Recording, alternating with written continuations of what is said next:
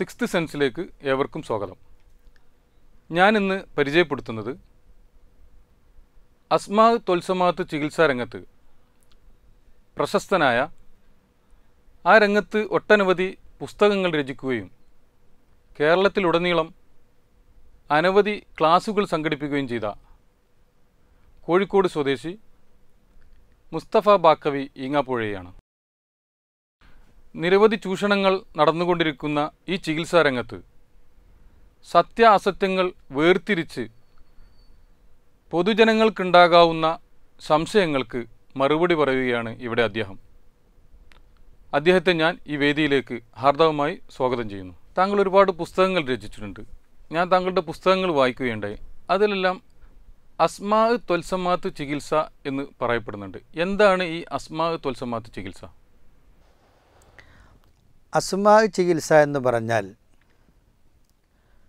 ഒരു മുസ്ലിമായ മനുഷ്യൻ അള്ളാഹുവോട് കൂടുതൽ അടുക്കുമ്പോൾ അള്ളാഹു തആല ഈ പ്രപഞ്ചത്തിൻ്റെ നിയമങ്ങളെ അദ്ദേഹത്തിന് വഴിപ്പെടുത്തി കൊടുക്കും. അങ്ങനെ വഴിപ്പെടുത്തി കൊടുക്കുമ്പോൾ അദ്ദേഹം വിചാരിക്കുന്ന കാര്യങ്ങൾ, അയാൾ ഉദ്ദേശിക്കുന്ന കാര്യങ്ങൾ അദ്ദേഹത്തിന് ഇവിടെ നടപ്പിലാവും. അത് സ്വാലിഹീങ്ങളായ ആളുകളെ, ഔലിയ, അവരിൽ നിന്ന് വരുമ്പോൾ അതിന് കറാമത്ത് എന്ന് പറയും. അത് അവർക്ക് അള്ളാഹു ബഹുമാനമാക്കി കൊടുക്കുന്നതാണത്.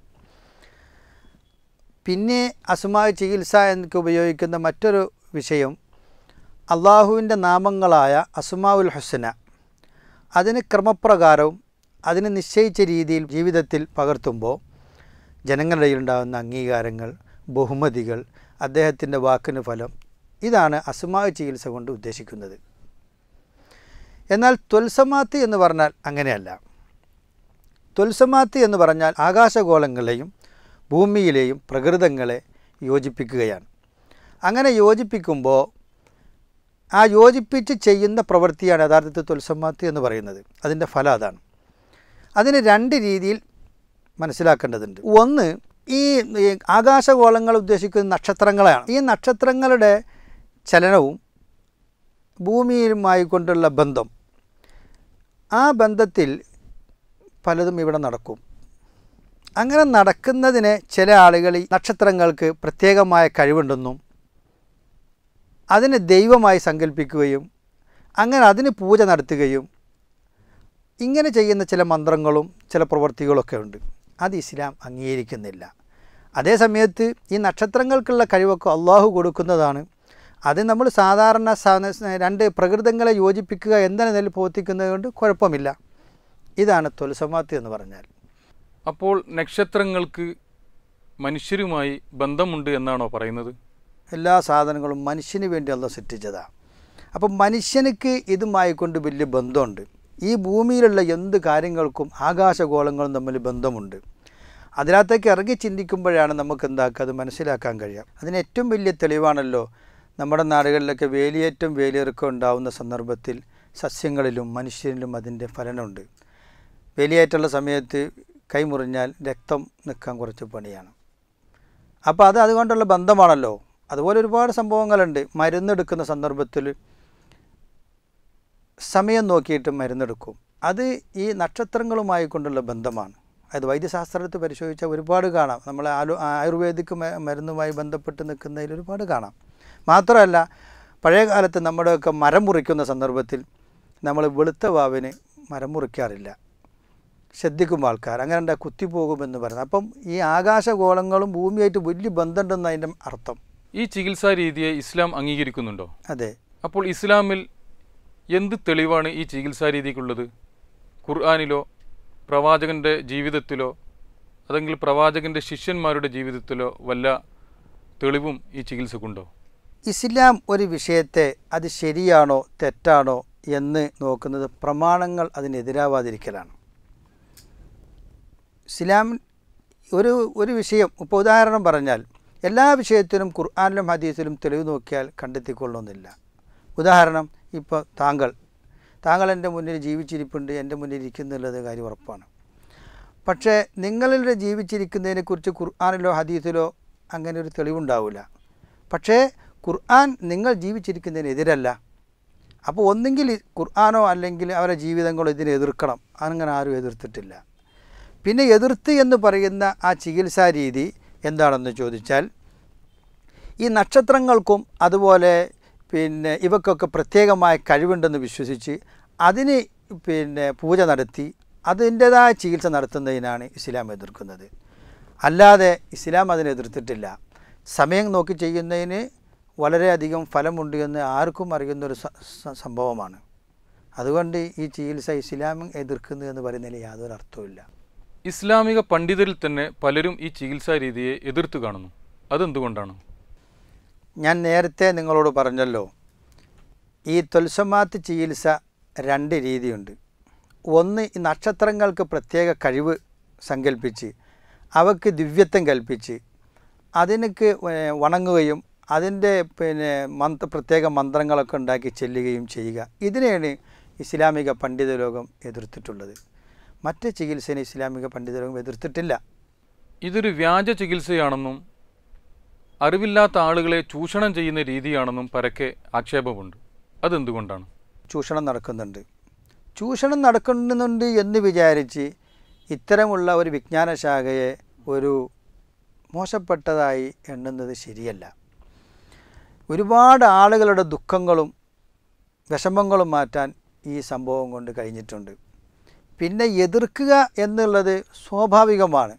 ഒരു വിഷയത്തെ പഠിച്ച ആളുകൾ വേറൊരു വിഷയത്തെ ചിലപ്പോൾ അതിനെ കൂടുതൽ അറിയാത്തതുകൊണ്ട് എതിർക്കുന്നവരുണ്ടാവാം. അതിന് നമുക്ക് മറുപടിയില്ല.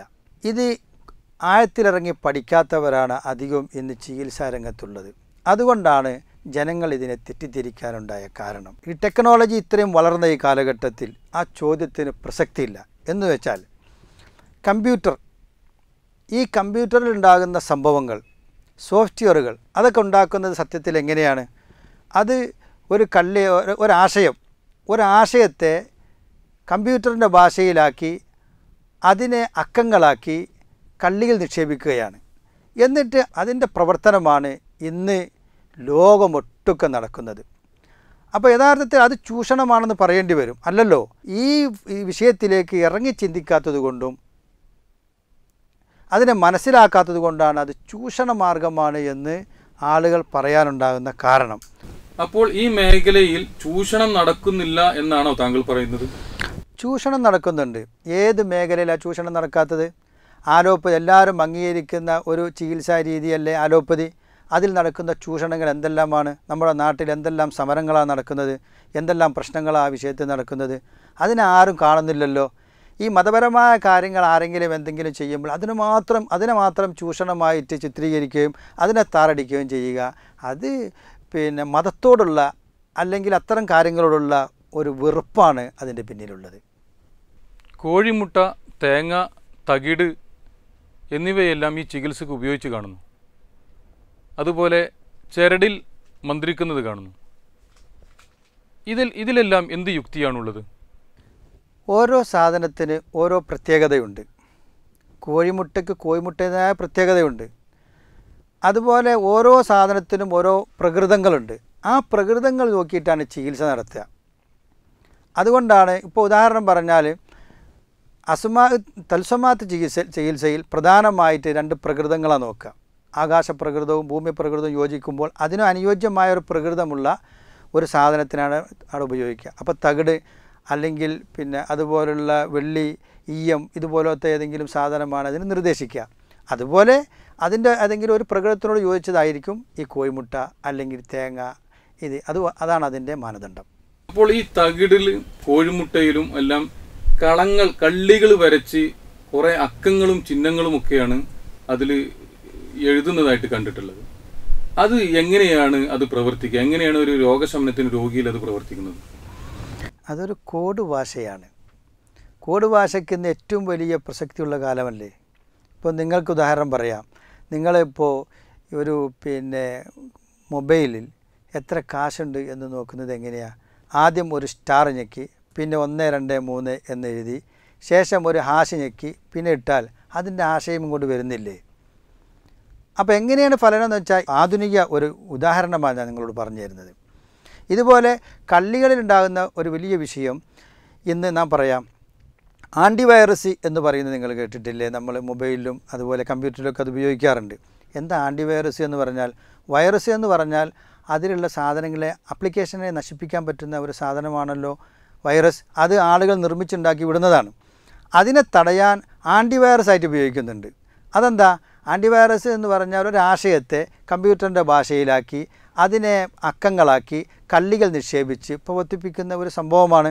അപ്പോൾ അത് ചെയ്യുമ്പോൾ ഈ വൈറസിനെ അതിനെ തടയാൻ കഴിയുന്നു. എന്നതുപോലെ കള്ളികളിലാക്കി പ്രവർത്തിക്കുന്നതിന് ആധുനിക ഈ സംവിധാനം തന്നെ 100 വട്ടവും അത് ശരിയാണ്.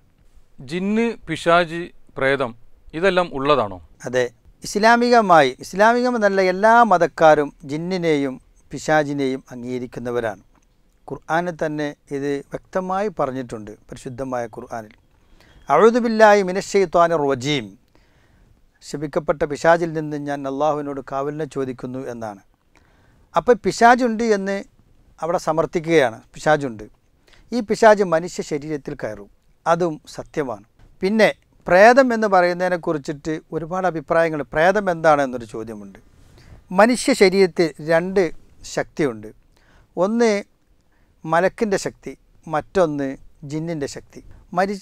ഒരു മനുഷ്യൻ മരിച്ചു കഴിഞ്ഞാൽ അവൻ്റെ ശരീരത്തിൽ നിന്നുള്ള റൂഹ് പിരിഞ്ഞു പോകും. അതോടുകൂടെ സമാവിയായ, അതായത് ആകാശലോകവുമായി ബന്ധപ്പെട്ട അവർ ഉയർന്നു പോകും. പിന്നെ ഇവൻ്റെ കൂടെ എല്ലാ കാലത്തും നിന്ന ഒരാളാണ് ജിന്ന്. അതിന് കരീൻ എന്ന ഇസ്ലാമികം പറയാം. ഇസ്ലാമിൽ അതിനെക്കുറിച്ച് കരീൻ എന്നാ പറയാം. ആ കരീന് ഇദ്ദേഹത്തിനെ കുറിച്ചിട്ട് എല്ലാ വിഷയവും അറിയും. അവർ ഈ ഭൂമി ലോകത്തു കൂടെ നടക്കും. അവരാണ് പ്രേതമായിട്ടും അതുപോലെ റൂഹാനിയായിട്ടൊക്കെ പറയപ്പെടുന്നത്. പിശാചിനെ ഒഴിവാക്കുന്നതിനു വേണ്ടി രോഗികളെ അടിക്കുകയും മർദ്ദിക്കുകയും എല്ലാം ചെയ്യുന്നത് കാണുന്നുണ്ട്. അതെന്തിനാണ്? മർദ്ദിക്കേണ്ട ആവശ്യം വരില്ല. നല്ല കഴിവുള്ളവരാണെങ്കിൽ മന്ത്രിക്കുക മന്ത്രത്തിന് വലിയ ശക്തിയാണ്, മന്ത്രശക്തി. ചിലർ മന്ത്രത്തിനെയും നിഷേധിക്കുന്നവരുണ്ടാവാം. അവരോട് പിന്നെ ആ രീതിയിൽ വേറെ പറയാം. പക്ഷെ മന്ത്രത്തിനൊരു പ്രത്യേക ശക്തിയുണ്ട്. ഈ പിശാചി എന്ന് പറയുന്നത് മനുഷ്യനെ പോലെ മറ്റൊരു വർഗമാണ്. ആ 2 വർഗത്തിനെയും ഇസ്ലാമിക കാഴ്ചപ്പാടിൽ രണ്ടാളോടും അള്ളാഹുവിന് വഴിപ്പെടാൻ വേണ്ടി അള്ളാഹു കൽപ്പിച്ചിട്ടുണ്ട്. അപ്പോൾ ആ കൽപ്പനക്ക് അംഗീകരിക്കാത്ത ആളുകളാണ് മനുഷ്യനെ ദ്രോഹിക്കും. അപ്പോൾ അവരെ ആ രീതിയിൽ എന്താക്കണം? മന്ദിരിച്ചുകൊണ്ടും അതിൻ്റേതായ ചില കർമ്മങ്ങൾ ചെയ്താലും പിശാച് ശരീരത്തിൽ നിന്ന് മാറി നിൽക്കും. അവർ നമ്മുടെ കൂട്ടത്തിൽപ്പെട്ട പോലെ പോക്കിരിമാരുണ്ടാവും, ശക്തിയുള്ളവരുണ്ടാവും, കഴിവ് കുറഞ്ഞവരുണ്ടാവും. അപ്പോൾ അവരെ മനസ്സിലാക്കി, അത് വളരെയധികം മനസ്സിലാക്കി പ്രവർത്തിക്കേണ്ട ഒരു ഭാഗമാണ്. അങ്ങനെ പ്രവർത്തിച്ചിട്ടുണ്ടെങ്കിൽ അടിക്കേണ്ട ആവശ്യമൊന്നും വരില്ല. പഴയ കാലത്തെ ആലിമീങ്ങളെല്ലാം അതുപോലെ സയ്യിദന്മാർ അവരൊക്കെ പറഞ്ഞാൽ തന്നെ പിശാച് ഇറങ്ങിപ്പോകുന്ന രംഗമുണ്ട്. അതിന് മാത്രം ആത്മീയ ശക്തി ഇല്ലാത്തൊരു കാരണം കൊണ്ടാണ് അടിക്കുകയും മറ്റൊക്കെ ചെയ്യേണ്ടി വരുന്നത്. പിശാച് ബാധയും മാനസിക രോഗവും തമ്മിലുള്ള വ്യത്യാസം എന്താണ്? അതെങ്ങനെയാണ് മനസ്സിലാക്കുന്നത്? അത് വളരെ അധികം സൂക്ഷ്മമായി പഠിക്കേണ്ട ഒരു വിഷയമാണ്. മാനസിക രോഗിയുടെ അതേ ശൈലി തന്നെയാണ് പിശാചിൻ്റെ ശൈലിയിൽ നിന്നും ഉണ്ടാവുക. എന്നാൽ അത് വളരെയധികം വ്യത്യാസമുണ്ട്.